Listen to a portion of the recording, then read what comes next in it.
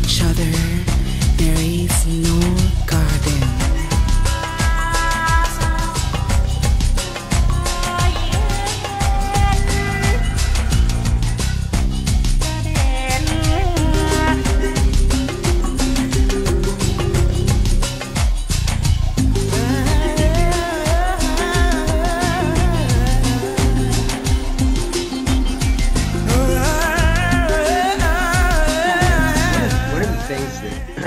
That we got involved with was, you may or may not be familiar with it, I don't know, and there may be different versions of this. I'm not trying to just promote this one company, but there's a thing called Muse, a headband that'll sync with your phone, and then it can detect your brain waves, and then you can find out when you're in alpha state, essentially, or the percentage of time you're in alpha state. And that was extremely helpful. And then, as we, became aware of all the science that was just showing that it's really a huge miss by humanity not to be teaching kids how to do mind-body practices starting in kindergarten all the way through 12th grade. We have a United Nations resolution. Everybody can sign the petition to advocate for a non-mandatory suggestive United Nations resolution advocating mind-body education K through 12 in public education worldwide. And what we're advocating is what we call the Big Five, because they have, in some cases, millennia of research behind them, but they have a huge amount of modern medical scientific research. And that's Tai Chi, Qigong, meditation, yoga, and mindfulness. And so as I'm going through all this science, it becomes increasingly apparent that what makes them special is that alpha state component. In Tai Chi, we talk about Wu Wei and flow and things like that. But, from doing Tai Chi and Qigong for 45 years, it's real obvious to me that when I'm in that state, it's alpha state, because you get, once one of my students got me the Muse headband, it was like, that's when I realized, oh, okay, that's what this feeling is.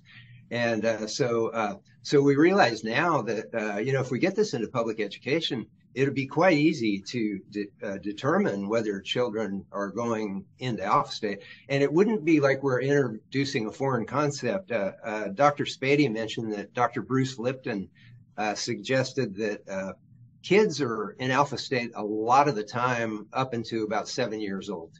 And then that's when learning starts to slow down and everything. And we start to get, we start to lose touch with that ability to go into alpha state, which again, I think is quite natural. Because, you were mentioning your experience in nature and how these things and some other aspect of this. And I remember when I was a little kid, and I would walk in the wheat fields when the wheat was ripe, because I lived in a small farming town. And I'd walk in the wheat fields, and you just have that drone of the wind blowing through those wheat heads. And there was nobody out there but me and my dog, And I realize now, looking back, I was going into alpha state. It would happen, and then I would come out of it, within a couple of seconds, and I think, wow, what just happened? Where did I go? You know what I mean? Because I wasn't in the normal state of consciousness. And so I've been wanting to ask you, given our focus, our project is, we want to get 100,000 signatures at least. I mean, really, we feel like we should be able to get millions of signatures because mind body's all over the planet, and take it to the United Nations. We're going to contact every UN mission in the world to co-sponsor a resolution for non-mandatory mind-body education camp suggestion for public education worldwide, and then use that as a vehicle to provide educators all over the world with the science. And we think it should be an easy sell because the science shows that regular meditators, their IQ increases, can increase as much as 20 points. And their GRE reading skill increases, their math proficiency skill, their verbal fluency. These are all the things that we want students to be able to do. And in study after study, test scores go up when people practice these things. And so we don't think it should be a hard sell. And the UN passed the International Day of Yoga in 2015 with a record number of co-sponsoring nations, 177 co-sponsoring nations. And so we feel like the world is ready for something like this because it would save trillions of dollars in saved healthcare costs. If you look at the data, Dr. Herbert Benson put together, and also Kaiser Permanente did a 20-year study, and they determined that about 70% of the illnesses sending people to their doctors were caused by stress. So we're talking trillions of dollars in savings, not to mention the reduction in global violence, and that science is massive as well. So yeah, I was just curious to get your feel on this project that we're involved in, and we called it the Global Transformation Project because the science shows that's what it would do. Absolutely. It seems like it's directed to you, Dr. Penberthy, but really it's directed to the whole planet. And that is, if you wouldn't mind going back to UVA and letting people know about the Global Transformation Project.org.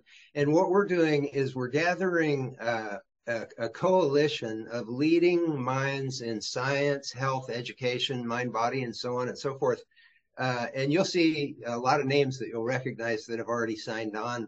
So as many people in your department at UVA that would be interested in adding their names and bios and what they're signing onto, and you'll see it when you go to the website, but they're signing on to the campaign for a United Nations resolution advocating non-mandatory, but just a suggestion of mind-body education for the planet, and then we provide science to them. And so the more academics and researchers in your field that add your names and bios to this coalition, the safer it is for other educators and experts in these fields to go, oh yeah, I can do that too. And then that's how we grow this global movement. Thank you. Yes. So thank you all for the work you're doing. And Bill, to your point, I'm happy to share the message about this, the signatures. And I think you're absolutely right. The more momentum you get, the more it opens up and frees people to feel like they can do the same. Project. And Dr. Spady, I wanted to thank you for becoming one of the official expert supporters at globaltransformationproject.org. It really means a lot to this project. And so thank you so much for putting your face and your bio where your heart is on this. And I encourage everybody to go to globaltransformationproject.org and click on the scientists and educators and health experts that are supporting. These are leading minds in the world that see the absolute common sense of what we're trying to do here. So Dr. Nelson's work is at the heart of the science that Tesla dubbed the most important science in science's history. And it's really, Roger, it's my great honor to introduce you. And also, again, the book is Connected, the Emergence of Global Consciousness. And Dr. Nelson was the coordinator of research at the Princeton Engineering Anomalies Research Laboratory at Princeton University from 1980 to 2002. And again, directed the Global Consciousness Project since its inception in 1997. So thank you so much for being here, Roger. Thank you very much for inviting me and putting together this amazing panel, and maybe more importantly, putting so much productive energy into trying to re-educate the world. Basically, we need to learn how to get out from under the stress. We need to learn how to work from the heart, to connect with each other, and so forth. And I frankly think there's no better way than to start young. Start with the really youngest people we can reach. And I'm on the team. I really want something like the UN project that you're proposing to go through.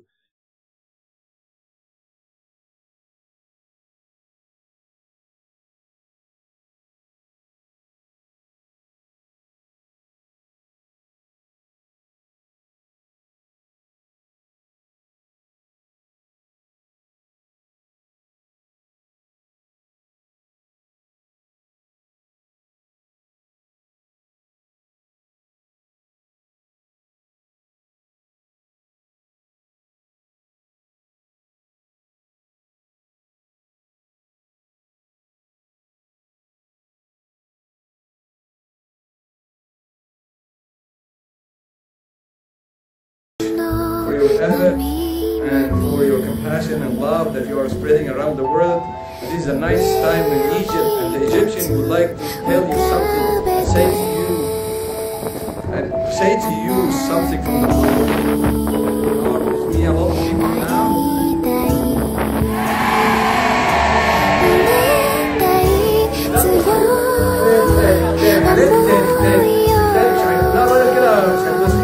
عايز اعلى واقوى ثانية.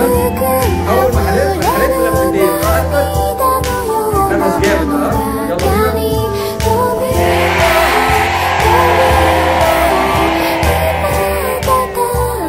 Thank you very much, Bill.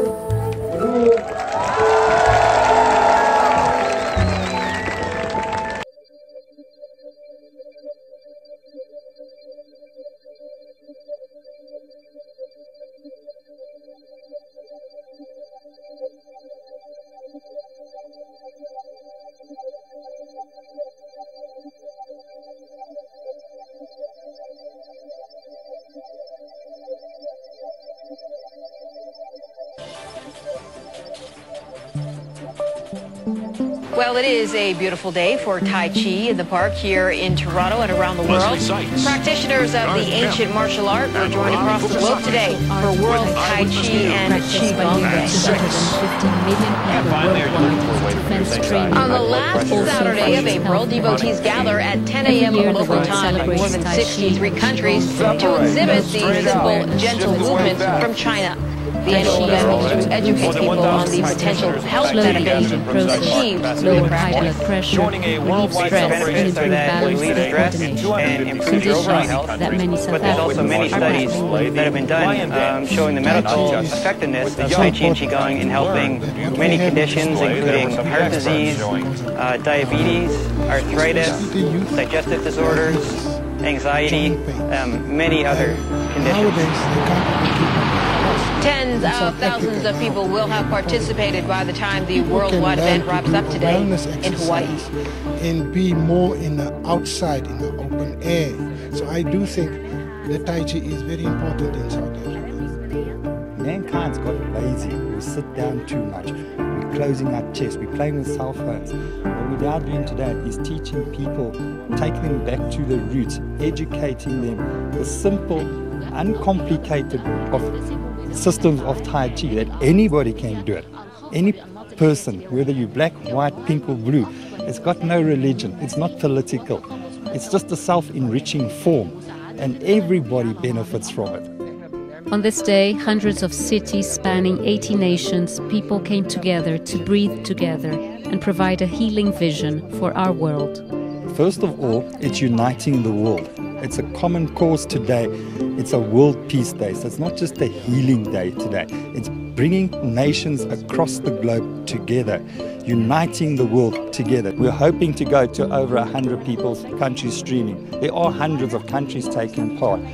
I'm personally hoping that we can actually break 1 billion people witnessing World Tai Chi today, from New York, New Zealand, across to Hawaii. More people that see what Tai Chi is about, more people want to get involved in Tai Chi. And in South Africa, the message of this art was heard loud and clear. I think it can help us in terms of our health, since South Africa struggles from diabetes and heart problems and blood sugar levels. So I think it can help the older and younger generation to feel way younger than they usually are. Sports has actually died down. We now experiencing a lot of unhealthy lifestyles. Exposure to Tai Chi can help a lot of people to reap the benefits that Tai Chi brings. Tai Chi teaches you self-discipline, healthy lifestyles, and also to respect others and nature. So if we all live with those principles, there can be peace in the world. According to the Harvard Medical School, Tai Chi might well be called medication in motion. I can say after joining in that the practice is so accommodating and energizing that one does feel the immediate health benefits, be it physical or emotional.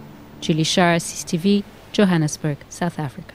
Princess Diana's funeral was thought to be attended in one way or another by something like maybe 1 billion or 2 billion people. Mm-hmm. You heard what I said about random number generators and all that stuff. Yeah. But you didn't see this picture, which was a prototype for what became the Global Consciousness Project. I asked people to take data, send it to me, put it all together, and made the red trace that you can see. It was unlikely with odds of 1 in 100 or so. And that encouraged us to go ahead and to create a network, which ultimately had about 150 or more people hosting one of the devices, these random number generators, in various places around the world, signified by the little red spots. The most we ever had running about at one time were about 75, but a lot of people participated over the years. Now, you've seen this picture already. It's a almost typical kind of result. This is what we call a cumulative deviation plot. It just shows the history of the departures from expectation. We predict that it'll go up. And starting at about 9 or so in London, it really began going up gangbusters, big time. And this sort of confirmation of the hypothesis that we set, which is that when really large numbers of people come together, we'll see some kind of correlated activity in the Global Consciousness Project data.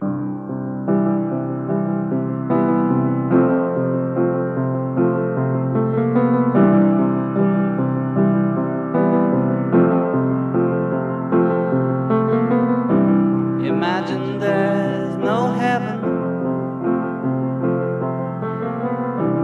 See as if you try. No hell below us. Above us only sky. Imagine all the people living for today. You may say